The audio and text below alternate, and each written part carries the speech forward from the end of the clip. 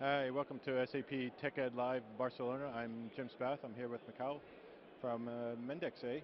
No, I'm not from Mendix. I'm You from are, you, SAP you're from actually. SAP and you are working in Mendix, right? I'm not working at Mendix. You No, know about Mendix. I know about Mendix. Okay. Yeah. So we're going to talk about the SAP low code with Mendix. Yes. I saw part of your demo earlier. Please tell me more about the distribution, the tool that you're using and showing off. Okay, so it's called, very short, catchy name, SAP Cloud Platform Rapid Application Development by Mendix. So that is the official name, but I will use SAP RAD by Mendix from now on, just so we could finish on time. So it's a low-code development platform, and it's based on the Mendix tool and technology. And if you're not familiar with Mendix, Mendix is the leader in the high productivity and low-code platforms. But the main strength of this solution is the integration with SAP. So really you can enjoy the benefits of both Mendix and SAP Cloud Platform.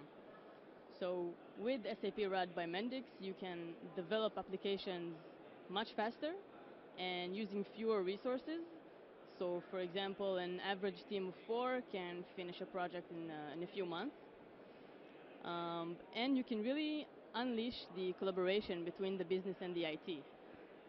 Okay. Yeah. From a classic SAP development standpoint, people would say ABAP, so they would develop their code in ABAP. What would be the overlap? Is there any touch points between ABAP and this tool, or is it non-ABAP? No, it's not ABAP. It's non-code. So Okay. everything you do, you develop the application using visual tools and drag and drop and only configuration. So this really simplified the development process. So no ABAP, no code, no UI5. It's not related to that. Okay. For me, and my background is compiler user, something's going to generate the code that gets used. What are the systems that end up with the tool that users would then execute? Well, you develop the application in the Mendix tool, Yes. and then you deploy it with a single click of a button directly from the Mendix portal or from the Mendix modular into SAP Cloud Platform, the Cloud Foundry environment. Okay. And then you can enjoy all the benefits of SAP Cloud Platform, and all the cloud resources are automatically provisioned for you, and you can enjoy the high availability, scalability, security, performance, and all of that. So this has been a new solution I've just heard about. What's the adoption rate? How many customers, or where is it in use around the world? Yeah, so it's relatively new solution. So last year at Tech at Vegas, it was launched and it was presented in Bjorn's keynote. I was fortunate to be there, so I was very lucky and was very excited because I'm part of the team that actually launched this. So it was very exciting. And yeah, we already have a few customers, Okay. and we are working hard to get some more. Okay. Yeah. Good. I saw again part of your demonstration earlier, and one of the topics I noticed was the desktop offline client, as it were, or The web modeler. web-based or cloud-based. What is the preference? What have you seen people picking? Because when I think of simple solutions or quick deployment, I'm thinking cloud only, web-based, and not a desktop client. And typically, desktop clients have a maintenance cycle, security related. So Mendix have two versions, like you said. So the on-premise desktop modeler, and they also have a web modeler. But the web modeler was just recently out of beta, and it is currently not does not contain all the SAP integration and all the cool features that we have as part of this integration. It will, though. It's definitely in our plans.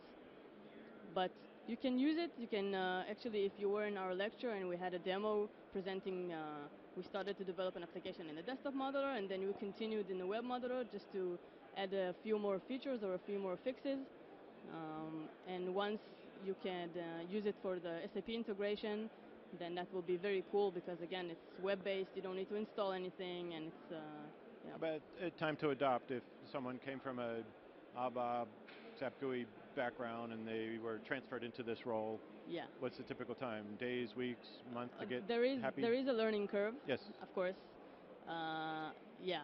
It's especially if you are used to code and writing code, and yeah, there is a learning curve. However, once you pass that, and you really control the, I don't know how to say it, the Mendix tool and how to develop applications, and you can really shoot out application in a very high speed. Right. That's really the strength of this. So Right. if you have a requirement to develop a lot of applications, then this is the tool for you. Last question I had would be about debugging. Suppose something goes wrong with the deployed Yeah, so the application. Mendix modeler have a capability of debugging, setting a breakpoint, Okay. and yeah, totally supported. Okay. I don't have anything else. Do you have any questions for me? No, I'm too excited for that right now. Ah. Sorry. Well, one of the things I tell the people that I mentor is never pass up the opportunity to ask a question of the Okay, I do questioner. have a question. Yes. So the number 10, are you Yes. like the 10th mentor ever? It's my birth date, and I picked it because I was an early user of the mentor program, an early member, and I was able to pick any number I wanted. So mentors pick their own number?